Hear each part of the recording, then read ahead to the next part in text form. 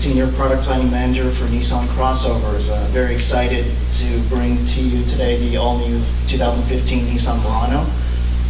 We have now 3 interior themes for the new Murano. Cashmere, which is what you see here, which is the traditional beige interior.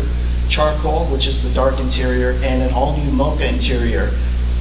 Given the design expression of this vehicle, we really wanted to do a third interior that resonated with the design, and so the mocha interior takes the black trim from the charcoal interior, and we've applied chocolate colored seats as well as the soft touch points.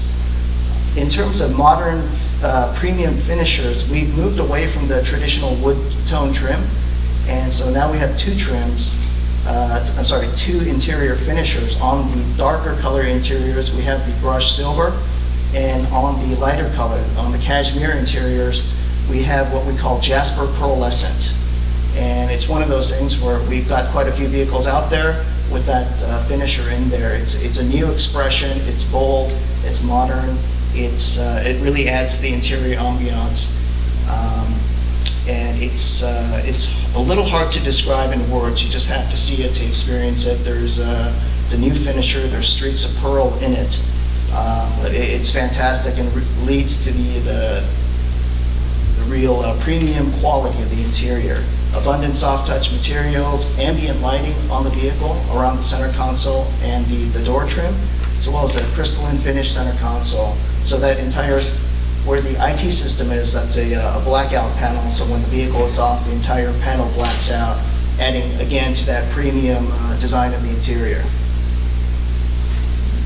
In terms of other features, there's a standard 7-inch color meter display between the speedometer and tachometer. It's right in front of the driver's eyes.